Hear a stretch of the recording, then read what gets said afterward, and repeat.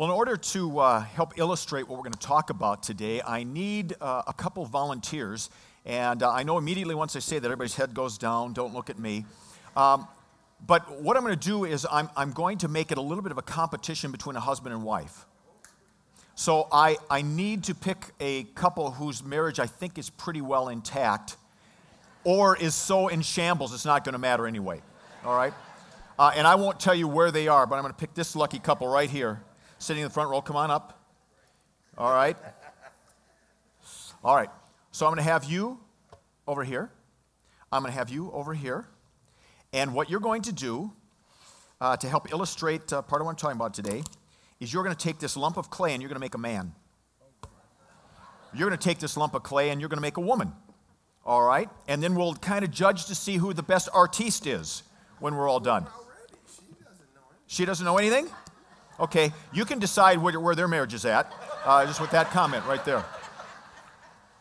So while they're doing that, I want to take you back to the second chapter of Genesis, the very first book in the Bible, where the writer provides for us this moving, compelling, profound picture of the Creator at work. And the picture that he uses for us is that of God, whatever God looks like, on his knees, bent over the ground, pulling all of the earth together and beginning to shape it into a human being, shaping it into a man in this case. To help you visualize that, you might think of little kids or even adults on the beach. And they're pulling all the sand together and they're pouring water on it, and they're forming it and shaping it into castles or into animals or other things. That's the picture of God in Genesis chapter 2. God is on his knees and he is pulling together all of the dust around him and all of the mud and the dirt, and he's shaping it into a man. He's shaping it into his image. And once he has this man outlined through mud and clay, he leans over once again and he breathes life into the man, and the man becomes a living being. It is a profound, powerful picture of God the Creator at work creating his ultimate masterpiece.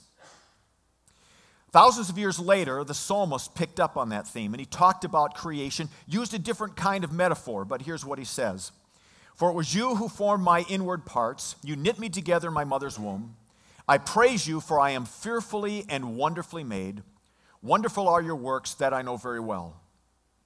For my frame was not hidden from you when I was being made in secret, intricately woven in the depths of the earth. And so you have this one picture of God forming a human being out of the dust of the earth and shaping it. And then you have another picture of God busy at work, welding together, which is what the word knit means, welding and knitting together us in our mother's womb. And then Paul, a few thousand years later, picks up the theme once again. And he says that not only did God create us, but he created us for a purpose. And he says, for you are God's craftsmanship. You are his work of art, created in Christ Jesus for good works. And so you better hurry up because I'm just about done. Okay.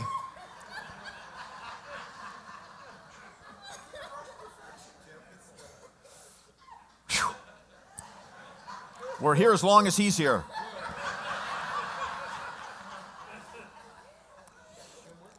Yeah. So here's the point. You're created for a purpose. You were formed, you were shaped, you were knitted together in your mother's womb for a purpose. And that purpose is for good works. You were created to be a superhero. To use the personality, the gifts that God has created in you to make the world a better place. And so when God created us, he poured his heart and soul into us. He breathed into us the breath of life. He breathed into us our personalities. He breathed into us our gifts and abilities. He breathed into us a particular passion for life. And those are all clues. Those little puffs of breath are all clues as to what our purpose is. When you understand your personality, when you know what your gifts are, when you know what your passion is, you know why God created you. And you'll know what your purpose is in life. So last weekend, Kimberly began our series, and we're calling this series Discover Your Purpose, Unlocking Your Inner Superhero. And over the next several weeks, we're going to look at these various things that God has created in you and in me that tells us what our purpose is so that we can be a part of changing the world. And today we're going to turn our attention to our God-given personalities. And so I think we'll start over here.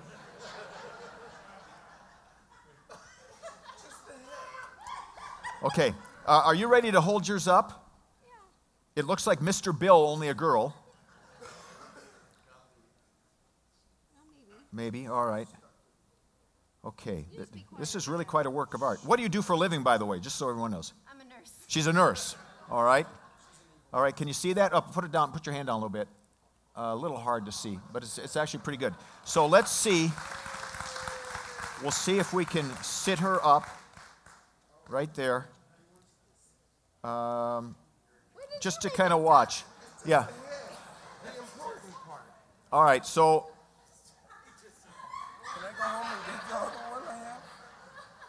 Okay, I guess it's the man's head. Okay.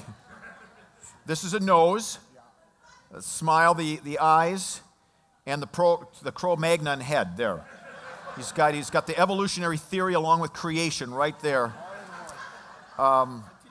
He teaches science. All right, so. Well, not anymore. Yeah. Now I'm demoted to construction. Oh, now he doesn't teach it anymore. Well, we know why he's not an art teacher. All right, let's give him a round of applause. There are a lot of different things that go into making us who we are. And a lot of those things come to us from the outside, what we would call nurture. So some of those things would include our birth order. You can't really choose your birth order, but your birth order shapes you. If you know anything about birth order, you know that firstborns tend to have certain qualities and middleborns share certain qualities and so on. Your parents' values help shape you from the outside. The country you're born in can shape you from the outside. So there are a lot of different things that make us who we are. But one of the things that comes to us from birth is our personality. We're all born with the basic personality that we will have for the rest of our lives. God created that in us. And as we better begin to understand our personality type or our personality leanings, how it is that we relate to the world, how it is that we express ourselves, as we better understand our personality traits, we better understand our purpose in life. So what I want to do today is to introduce you to the 4 basic personality types. And we're going to fly through this stuff today. And my hope is that it will interest you enough that you'll want to go and learn a little bit more about yourself. Maybe you'll learn a little bit more about the person you're married to or that you're raising.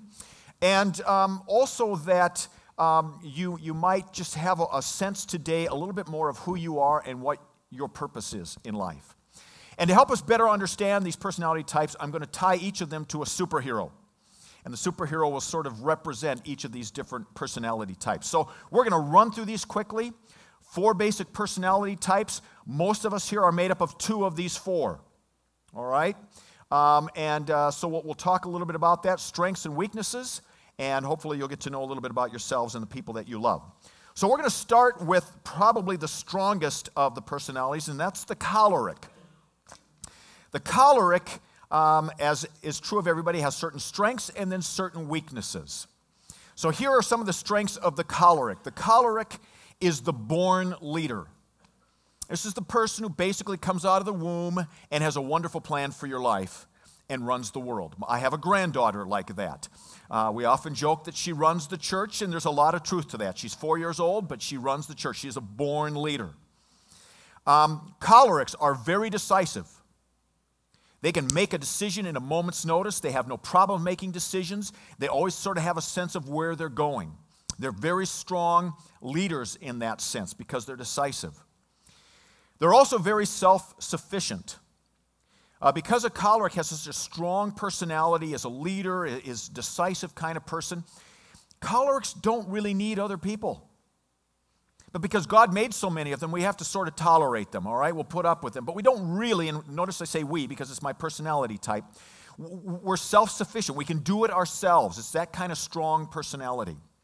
And that can be both a strength, and of course it can be a weakness, because your greatest strengths can be your greatest weaknesses. Cholerics tend to be very confident because they have this sense of they know where they're going. And very rarely do you see cholerics ever waver in their belief. They know where they're going, they know where they're headed, they feel good about it, and they go for it. They're goal-oriented. They see the big picture. They have a way of seeing things that other people maybe can't see. And because they can see the big picture, they have the confidence to move forward. And a lot of times people who don't have this personality wonder, well, how are you seeing that? How are you getting there? Don't you see all the impossibilities? The cholerics don't see that because they see the whole picture. And they love to step into what's impossible. And so when you take that proverbial glass, is it half full or is it half empty? For a choleric, it doesn't matter. They'll just tell you, fill the glass. And if you don't have that personality, you'll probably jump and fill the glass. All right? They're people who need to be dealt with. So when you think about the choleric, a superhero to think about would be Thor. All right? Thor's got this big hammer, and he never questions anything. He just goes in and he gets the job done. There are other superheroes who go through this sort of existential questioning of themselves. Am I doing this right? Should I do this? But not Thor. He sees the big picture, he goes in and he does it. And Wonder Woman is the same way. She knows where she's going, she knows where she's headed, and when she goes, people want to follow her. Those are strengths of a choleric. Because the choleric has such strong strengths, the choleric also has strong weaknesses. So some say, and I've never experienced this myself, but some say cholerics can be bossy. This is what I've read in books. I don't have many of these weaknesses, which ought to tell you what my personality type is. All right, they can tend to be bossy, and they can be bossy because they're so confident in where they're going.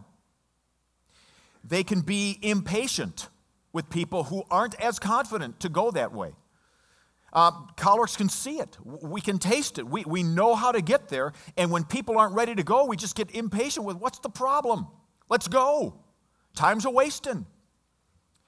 Quick-tempered. You can get so frustrated waiting for people and trying to get people caught up that if you're not careful, you can become easily angered and you have a quick temper. My wife will attest to that occasionally. Be inflexible. Now here's why cholerics are inflexible. Because they see the whole picture, because they're goal-oriented, because they know where they're going, they always assume that they're right. And for those of you who aren't cholerics, here's the bad news and the good news. They are almost always right. Now, a good choleric will learn how to bring people with him or her and give them time to get caught up. The choleric who's working in his or her weaknesses is just going to go and hope people will catch up. And a lot of times you just get too far ahead. So they can become inflexible because they have this intuitive sense that they're right, and most of the time they are. And then they're not willing to listen to other things, and a good choleric will step back and say, look, I think this is right, but I better get some other validation for that.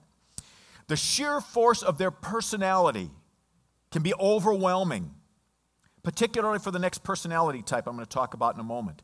Because cholerics are so sure of themselves and have such confidence, if they're not careful, they can really intimidate people who don't have that strong personality. And here's another thing I've heard. I've not seen this in my own life. They can be sarcastic. And the thing with a choleric sarcasm, which will be different from the one I'll talk about in a moment, a choleric sarcasm really hurts because there's nothing subtle about it at all. All right? It can be really funny. I think it's hilarious. It can be really funny. But if you're on the receiving end and you don't have a good relationship, it can really bite and really sting. It's like just getting smashed with the fist right in the face. So for you cholerics, your strengths are your strengths, and we're going to talk a little bit more at the end about, your purpose in life. But you need to be very, very aware of your weaknesses and let God mold and shape them and use them positively. The second person, by the way, how many of you are married to cholerics? At least you've finally decided you've married to a choleric. All right. How many would you like to get out of that? So the second personality type is the direct opposite. It's called the phlegmatic. You cannot be a choleric and a phlegmatic. Well, they have medications if you do, but you can't be you can't be both. These are directly the opposite. All right? The phlegmatic's personality, it tends to be very, very easygoing. These are the people who are always seem to be calm and cool. It's okay. Don't sweat it.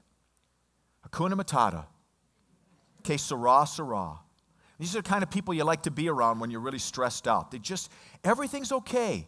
They don't go way up. They don't go way down. They're just kind of right here in a zone. It's a phlegmatic. Now, I don't want you to think that because we're comparing them to cholerics that these are not strong people. They have a deep, quiet strength about them. Many of our great leaders throughout history have been phlegmatics because they have this iron, steely strength, but it's really calm and quiet.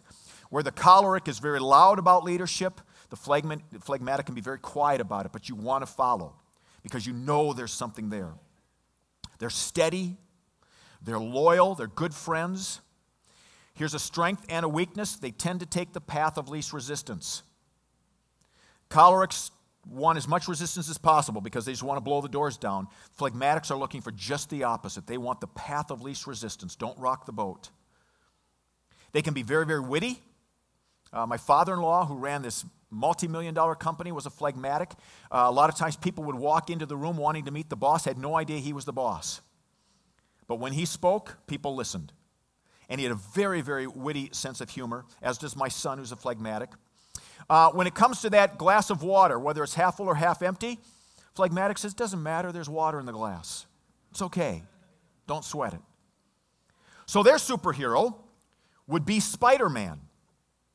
Now, we know that Spider-Man's a fighter, but when you think about Peter Parker and you think about Spider-Man, you think about a guy who just before he got bit by that spider, nobody really knew who he was. He was just kind of there, kind of even keel. And, his friends sort of looked to him to be even keel. And even as the superhero, he just was sort of level-headed and always took it really cool until he was pushed. Supergirl, same way. Strong, gets stuff done, but she does it in a very quiet way. The boat doesn't get rocked until she's pushed to the limit, and that's when she'll move. Now, phlegmatics also have weaknesses. They can be indecisive. Because one of the things that phlegmatics live for is to avoid conflict. One of the things cholerics live for is to stir up conflict. Phlegmatics want nothing to do with it. And so if you have to make a decision, you could cause conflict. And so you'd rather not make a decision. So I tell this story all the time. I have my wife's permission to do so. When we were younger, we would go grocery shopping together, and literally she could spend 15 minutes in the bathroom tissue and the Kleenex aisle trying to figure out which to get. And she would just be paralyzed with all the choices. Couldn't make a decision. My wife does not like to make decisions, except in her areas of strength. The reason why we make a good team is because I love making decisions. She's very cautious about them, and we balance each other out. But they don't like to make decisions. They avoid responsibility. Why? Because if you take responsibility, it could lead to conflict. Because responsibility means you got to do something, and it might upset somebody else. They can lack motivation at times because they're just so easygoing, and everything's okay. Oftentimes you'll find that these are people who want to just sit back and observe life rather than get involved. They resist change because change brings conflict, and they don't want conflict. And so sometimes change can be very, very difficult for them. They can become overly stubborn. Now, this is both a strength and a weakness for a phlegmatic.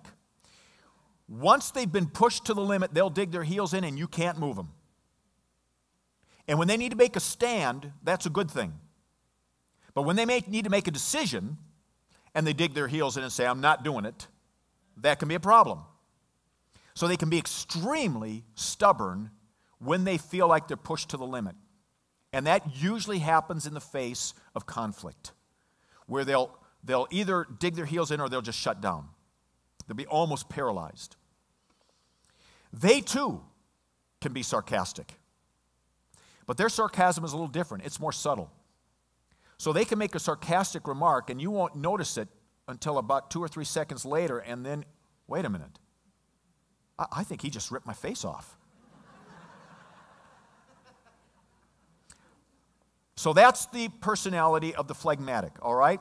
So you've got the choleric, you've got the phlegmatic. You are either a choleric or a phlegmatic. You can't be both, okay? There are two other personality types. These are also both opposites. The first of those is the melancholy. This is also my personality trait. Melancholies are very thoughtful people. They're deep thinkers. They're very analytical. They're constantly evaluating things. So for my wife, Jan, who loves to do drawing and loves to do sewing and loves working with art stuff, she's constantly analyzing how to do better. Right now she's drawing portraits of our grandchildren, and she's just painstaking in all the details just to get it right and learning as much as she can. As a melancholy, one of the things that I do is I analyze, of course, what's happening in the church and what's going on.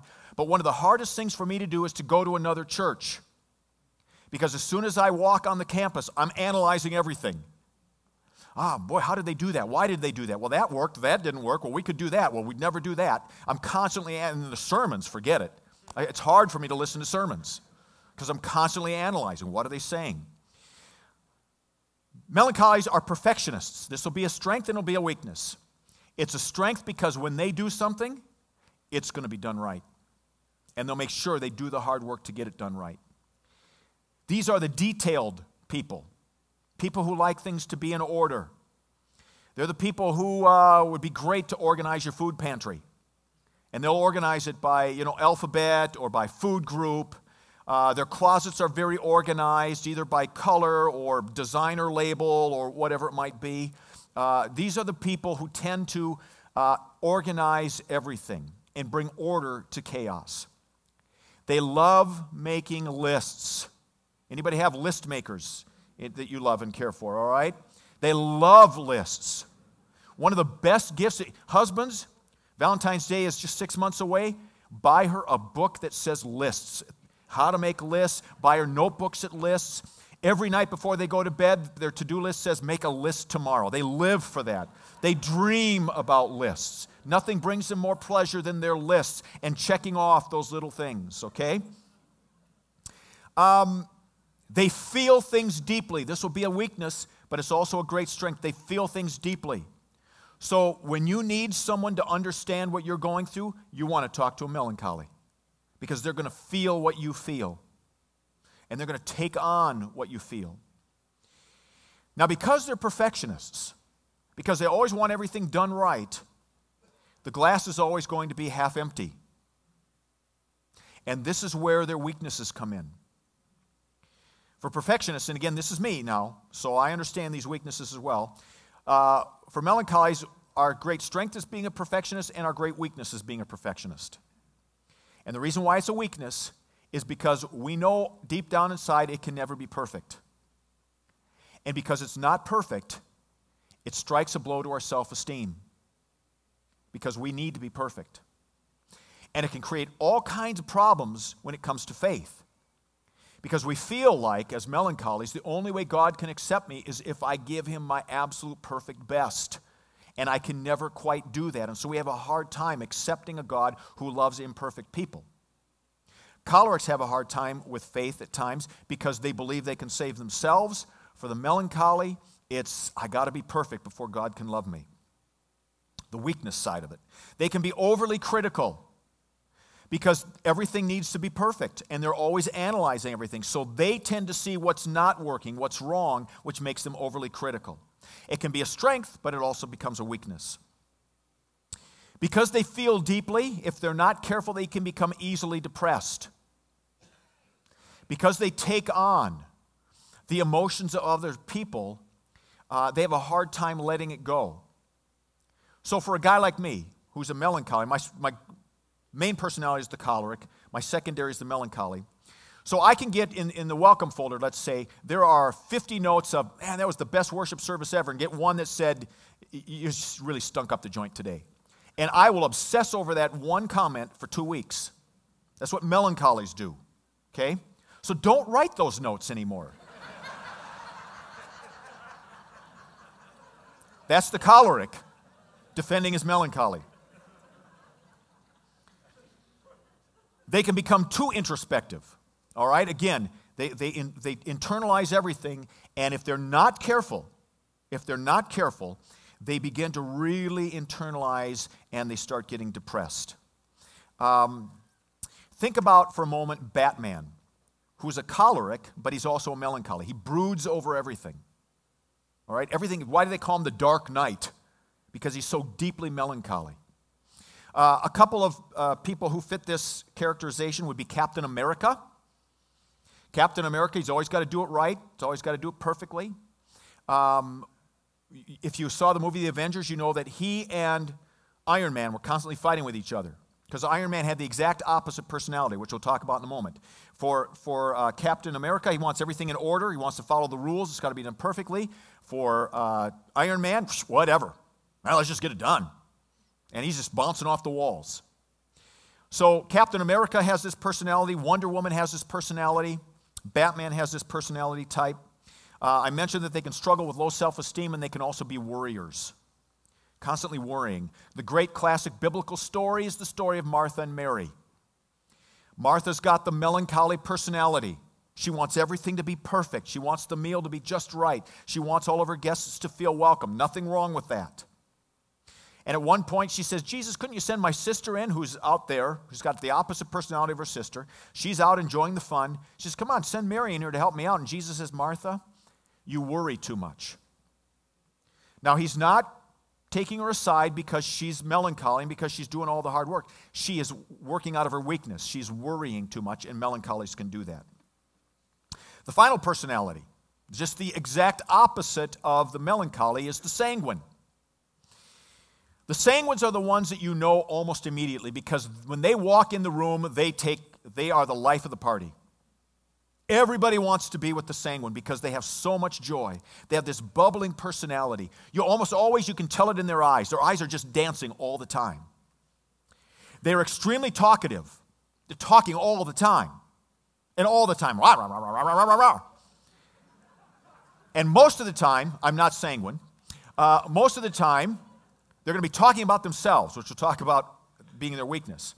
So they're very expressive verbally, and they're also very expressive because they're always touching things. There are people who have to touch you when they talk.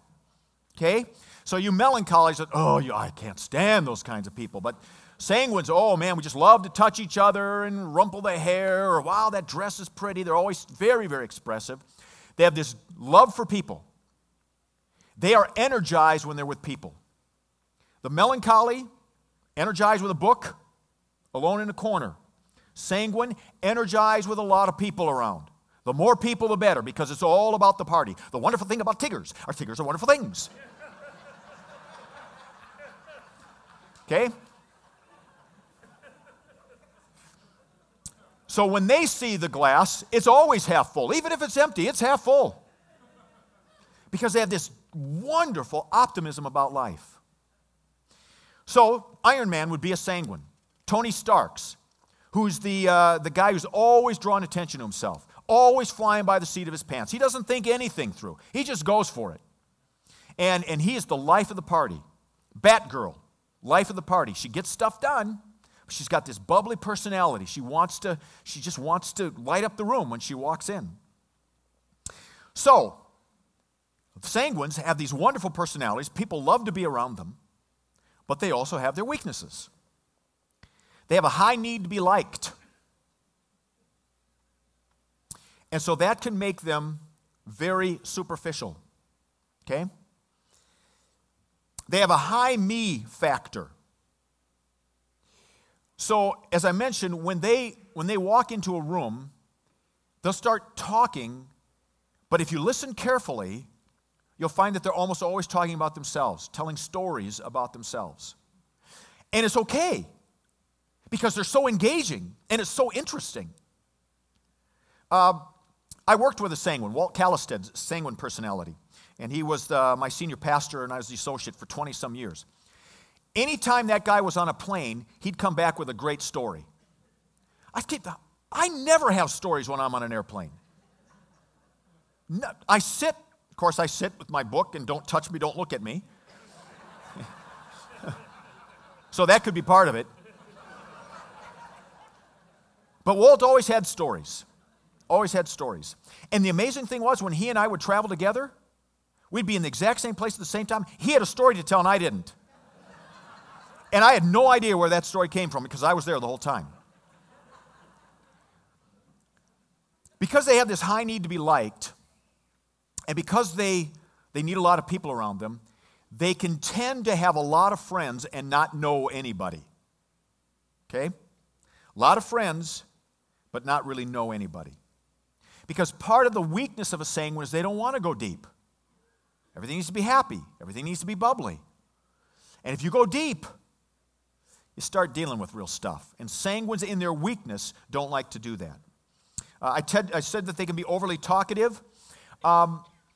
They exaggerate the truth. Now, I wrote this, so I'm a melancholy. Melancholies want things to be accurate. Sanguines just want a great story. So there may be a kernel of truth. They were there. But the rest of it is an embellishment. Now, they're not intentionally lying like a melancholy would think. They're just telling a story. My dad was a sanguine. And my dad would weave stories, and he was always had people going, all the time. One time I had a friend walk up to me. I was in junior high or something. And a friend walked up. He's looking at my forehead. I said, "What's wrong?" He said, "I'm just looking at your forehead." I said, "Why?" "I'm trying to see the scar." "What scar?" He said, "Well, your dad told me that you were born with an ear on your forehead."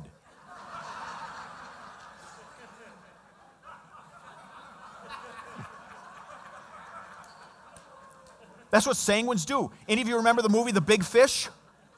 All right, it's a story about a dad who just told these big whoppers of stories.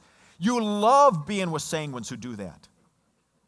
Unless you're the butt of the joke, but they're just great storytellers. All right, but that can also be their weakness. They also tend to be controlled by circumstances because they live in the moment. If it ain't happy, if it isn't bouncy, they just sort of shut down. Because the one thing sanguines don't do well is depression or hurt or any kind of pain at all. Okay?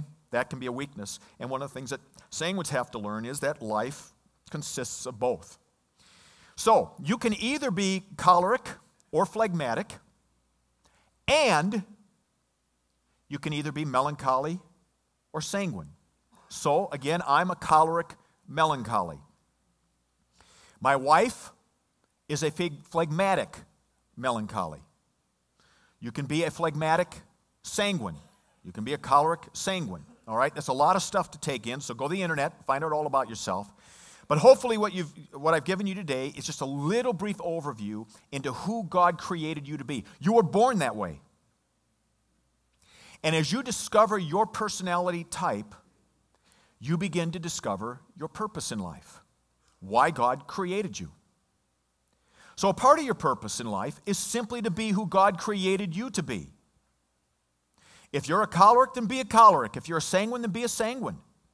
Don't try to be your mother's personality or your dad's personality or that person who you admire, their personality. Be who you were created to be. Part of your purpose in life is to say to God, God, you've given me this personality and now I give it back to you. Use it for your honor and glory. And ask that God would brighten your strengths, brighten them up, and sand down your weaknesses so that you really can be who you were created to be. And then your purpose in life is to live out your personality. So if you're a choleric, your purpose in life, in part, is to bring clear, decisive direction to this world and to lead people into the impossible, whatever that might look like for you. If you're a phlegmatic, a part of your purpose in life is to bring some calm and stability in a world that has so much anxiety. If you're a melancholy, a part of your purpose in life is to bring order to life when life can be so chaotic and out of control. And if you're a sanguine, part of your job description is to bring joy to the world. What a great job description. But notice, we need all of them. If you just have joy and bouncing off the walls, you're not going to get anything done. And if you're always just bursting through walls, you never have a chance just to slow down and listen to God. We need all 4 personality types. And God has created you with your personality types, and the better you know yourself, the better able you'll be to discover your purpose in life. Now, there's some other things that will help you discover your purpose in life. Your God-given gifts and abilities. We'll talk about that in a few weeks. We're going to talk about the particular passion. Each of you was created with a particular passion for mission. We're going to talk about how to discover that. We're going to talk about how to continue to build on the life that God has given to us and what it looks like to be people who live a life of grace. But for now, I'd like to pray with you and for you that God would continue to help you discover who He created you to be, and you use your personality to change the world. Let's pray together. Heavenly Father, I thank you that this is a place filled with personality. God-given personality. You breathed this into us when you knit us together in our mother's womb, when you formed us out of the dust of the earth. And I pray that as we leave here today, we would have a stronger sense of the sacredness of our personalities. That these are gifts that you've given to us. And yeah, they've got some weaknesses. We need to be aware of them. But the strengths and how you can use us to shape our families and shape the places where we work, our neighborhoods, our church, our world. Heavenly Father, I pray that we would discover today the joy and the awesomeness of our personalities. And may your grace shape us to be people who bring grace to the world. In Jesus' name we pray. Amen.